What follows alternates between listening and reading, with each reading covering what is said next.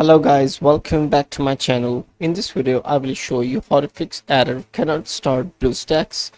Please send a problem report. Let's get started. Go to your BlueStacks, right click on it and open file location. And here, but close your BlueStacks first. And here you can see enable Hyper-V. Right click on it and run as administrator. You have to enable your Hyper-V in your BlueStacks. Guys, do not skip any part of this video. I have different solutions of this problem. So I will show you all settings to fix this error for BlueStacks in your system. Now you can see BlueStacks, the process complete successfully. Now restart later or restart now. Now click here and restart your PC now. Solution number 2. Go to control panel and go to category, uninstall a program, turn Windows feature on or off, and make sure this option is checked, is already enabled, Hyper-V. Okay and okay. You can easily fix the error. If you're still facing the issue, then right click on your BlueStacks, right click and run as administrator. If you're still facing the issue, then go to search bar on your Windows, type here task manager.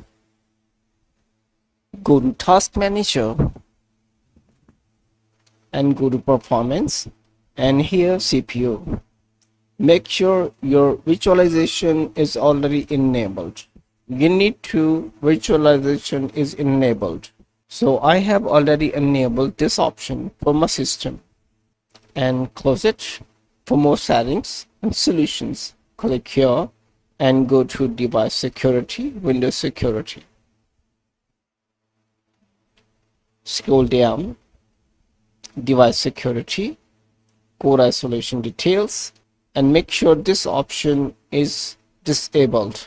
You can see memory integrity, so already disabled. So you have to disable it first.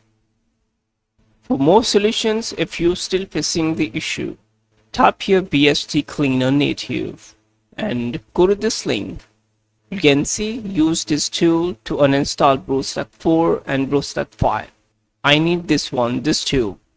Now open BST Cleaner Native, run as administrator, uninstalling BlueStack. So process has been finished. Now click OK. Now my all BlueStacks files have been uninstalled successfully from my system. Now you need new installer for BlueStacks.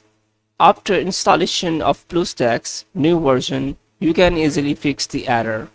If you're still facing the issue on your Windows 11, then you'll need to reinstall your Windows 11 with clean installation.